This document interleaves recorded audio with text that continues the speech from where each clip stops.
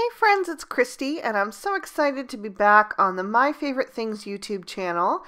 Today I'm going to be making a card using the Party Animals stamp set. So I've stamped all the images I'll be using with black licorice hybrid ink on some Neenah Solar White cardstock, and I'll be coloring with my Copic markers. I'm starting with my cow, and I want it to be kind of like a Holstein, so I'm using W00, W1, and W3 for the lighter areas of the body. I'm laying in some shadows with that W3, and then I'm going to blend out with the W1, and I'm going right over the spots because I know I'm going to be coloring those in with some much darker grays. And so any of that is going to get covered up. So this just makes it nice and easy to do that shading. And then blending out with the W00 and letting that fade off into the white. I decided to also add a little shadow up under the hairline, and I forgot to do the arms on the first pass, so I quickly did those. And then I'm going to move on to the kitty, and for her I'm going to leave off the W3 and just use the W1 and W00. So I'm laying in some shadows real quick with that W1 and then blending out with the W00 and really letting a lot of that white shine through so that she can just be kind of a real pale white cat. Then I'm going to do the spots on my cow, and I'm using W3, W5, and W7. If you wanted these to be a little bit darker, you could leave off the W3 and add in the W9, but I was going for a more subdued color palette today, so I went with the lighter tones. So I laid in the shadows with the W7. I'm doing her spots and also her hooves, and I'm also going to color in her hair with, I used just the W5 and W7 on the hooves and the hair, but I did add in the W3 for the spots just because they were a lot larger and needed a bit more variety in that area for more dynamics.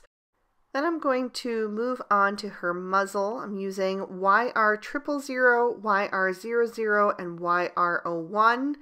I laid in the shadow with the YR01 and also filled in her nostrils. And then I'm pulling that out with the YR00, but leaving the majority of that space for that lightest shade, the YR000, because I didn't want it to get too orangey. I wanted it to be real flesh toned. Then I'm going to do the pig in the same shades, but I'm going to be a lot more heavy-handed with my darker colors, especially that YR01. I put a nice wide swath of that color so that he gets just a bit more of that piggy peachy color.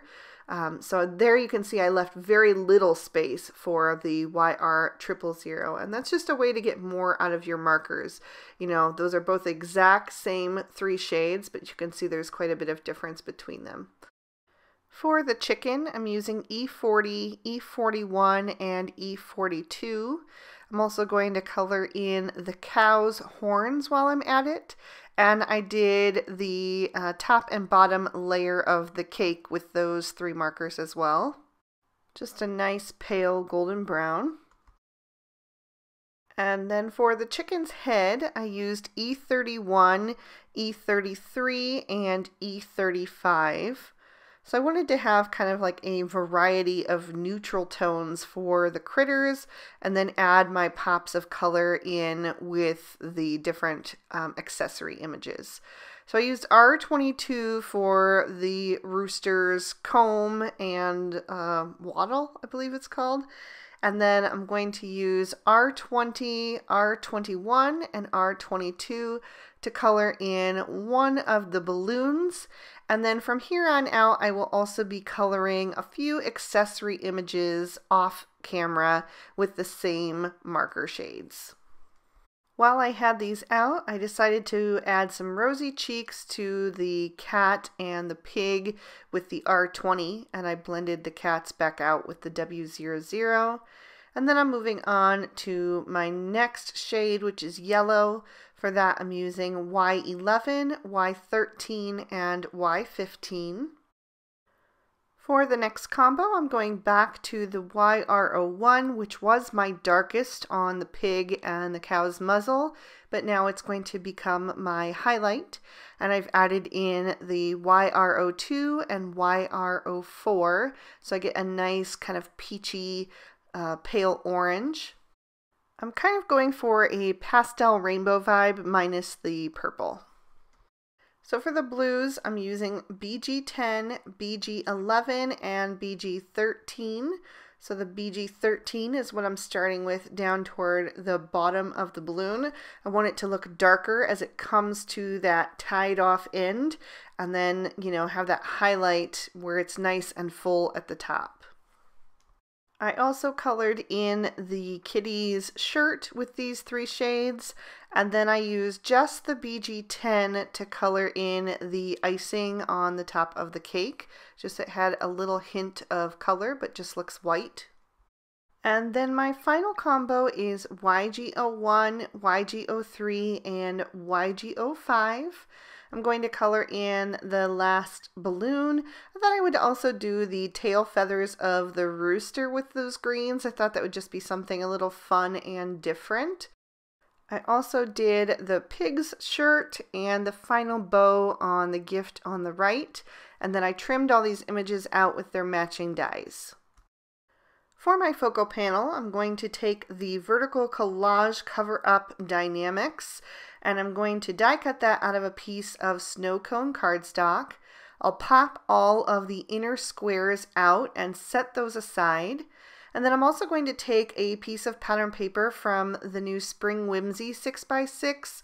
I thought that this pretty plaid print went so well with the farm animals. So I'm going to die cut that with the same die and then pop out all of the inner squares. And I can save the frame to use with the snow cone squares for another card. So I'm going to take the largest rectangle that comes out of that die cut and pop that into my MISTI to stamp down my sentiment.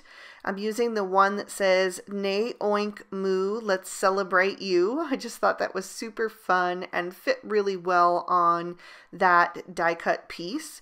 So I stamped that down twice to get a really good impression, and the ink that I was using was the Extreme Black, which is great for sentiments. Then I'm popping my card base in my MISTI, which is another piece of snow cone cardstock, scored and folded to a standard size card, so it is 4 1/4 wide by 5 1/2 tall when it's closed. And I'm stamping the sentiment that says, "Smile until your cheeks hurt," and then I've got a horse and another little pig and a gift. So now I'm ready to start the assembly, and I'm going to add some thin beads of glue all over the back of that collage cover up die.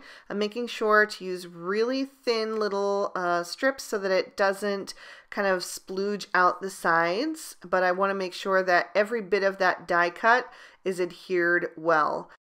So I just line that up in the center. It's a little smaller than the card front, so you get a nice little border around the outside. And then I thought the easiest way to add the pieces would be to put the glue down right inside those little holes, and then I can fit the pattern paper squares right inside like a puzzle. So I did all of my squares and then finally added in my rectangle with the sentiment, and now I can begin to also adhere my images. So I'm going to be gluing down everything flat to the card. I thought I would keep it all just one level today so it makes it nice and easy for mailing. I'm going to start with my cow, and I'm going to put her over on the bottom left. I want each of those little squares to be filled with an image, and the cow is taking up 2 since her balloon extends up. I'll put the kitty opposite her, and then in the space above her and between the two of them, I'm going to add one of the little gifts. I've got the taller one above and then the smaller one going between. just trying to vary the sizes of the images as they go across. And also I'm not putting them all directly in the center of the square. And I think that just gives you a little bit more interest for your eye. It makes it a little more appealing.